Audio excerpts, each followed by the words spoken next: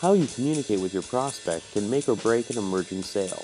You must figure out how the consumer wants to communicate and then make sure you're doing it in compliance. Consumers are communicating via this device, and whether it be iPhones or Androids, more and more. And this is a big shift that's going on as we speak. Dealers can capitalize on that by communicating with consumers in which the way they want to communicate. So let's face it, there's a lot of dealers today texting consumers.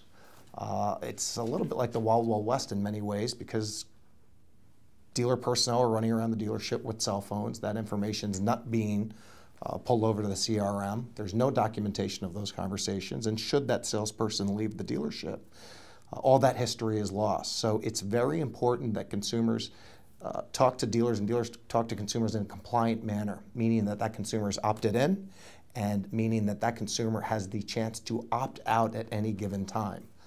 Because if a consumer opts out and the dealer continues to contact that consumer, that's where these lawsuits that you're hearing about come up. So $1,500 per infraction sounds scary. A lot of dealers would probably just rather not even deal with it, with those kind of consequences. But it's important that they do look into it, and that's where we come in. We can definitely help out. We had an acquisition of Q4 in 2013, a company out of Pennsylvania, Advanced Mobile, and they came up with a technology, a secure platform in which you can speak to consumers. All that information's logged, pushed to the CRM, but most importantly, it hits on these two variables. These two very important variables that you need to meet in order to stay compliant, and that's having an opt-in and giving the consumer to opt out. So through TextShield, the consumer has the ability to contact the dealership through their mobile site. We can even put the code on the desktop site.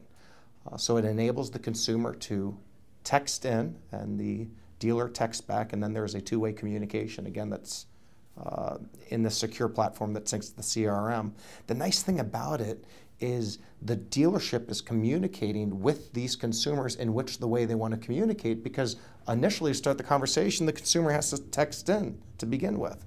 So it's unlike a common misconception. We're not going into our CRM and we're not just going to start texting all kind of people. For all we know, we're texting landlines, which gets very dangerous. That opens up a whole other ball of wax. That's not what we're saying here.